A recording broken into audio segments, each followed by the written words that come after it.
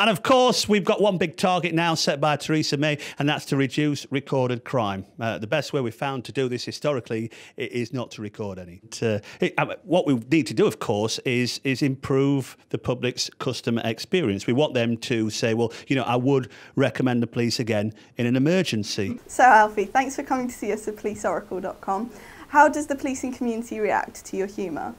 The policing community, I think they've been very, very supportive about my humour. My organisation has more or less left me alone, given me free rein, which I appreciate.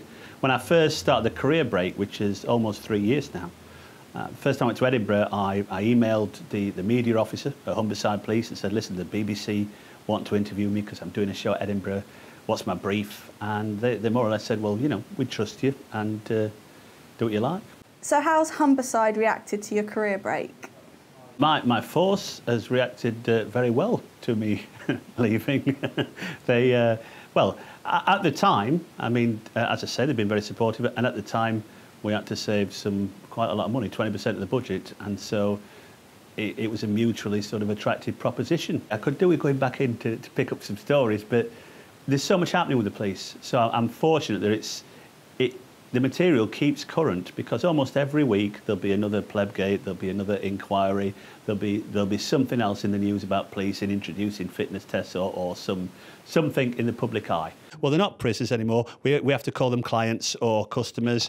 Does it help the public understand policing? I genuinely feel it's a good form of community engagement. I think that there's a perception with the public that the police are a little bit secretive, a little bit up themselves, and I think that for somebody who's you know, with a twinkle in their eye like myself and a self-deprecating, I think it's nice for the public to see the more human side of the police, so I think it has a positive effect. I think a good example is the current Radio 4 show called It's a Fair Cop, where I actually swear the live audience in as police officers. I set up a real-life scenario that I've been involved with and turn the tables, really. And I ask them to make the sort of real-time decisions, given the information they've got. And I think that helps them appreciate the difficult work, because everybody criticises the police, or a lot of people do, after the event. But in that moment, when you've got to make that real-time decision, sometimes there's no right answer. So I think that helps people appreciate how tough the job is. So if somebody rings in and says, is that the police? I'm being stabbed. You know, don't say, what do you want me to do about it? Empathise. Say, oh dear, that sounds very painful. Unfortunately, with no units available at the minute, they're all in politeness training. And in fact, a lot of people used to say to me, I couldn't do your job. And I used to say, that's because you're handcuffed. And who in policing inspires your humour? People like Tom Windsor, Theresa May, those sort of people. I mean, when I saw Tom in his tunic at the Police Memorial Day, looking like he did with his little sort of Milky Bar kid spectacles, I realised that there's what a strong argument for direct entry, really, into the force.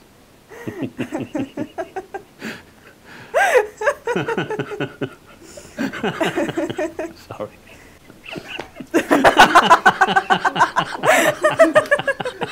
And that's good, because we need to get fitter as an organisation. And of course, Theresa May has now followed Tom Windsor recommendations, and we've got fitness tests for cops. I mean, to be honest, when these first come in, I didn't like it. I thought that was discrimination, you know, against the fatties. I was tempted to go and complain direct to the chief officer, but his office is on the 3rd floor and the stairs. I'm not as fit as I used to be. I've got body parts that chafe when I run, you know, they chafe, that aren't necessarily next to each other. And I think I realised I got a problem when I recently chased a shoplifter, an elderly shoplifter, around Tesco's, and she lapped me. And finally, do you miss the job, Alfie? Yeah, I do miss sort of operational policing, yes I do.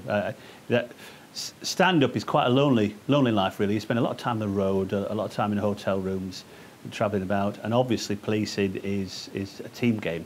So you've got that camaraderie, really. And that's one thing I miss, really, is that camaraderie, really. I have I sometimes dream that I'm back on shift, and it's like a reoccurring dream, but I always wake up after exactly 8 hours, and that's because I know they're not prepared to pay the overtime. I always used to call people sir because, of course, I'd had my politeness training.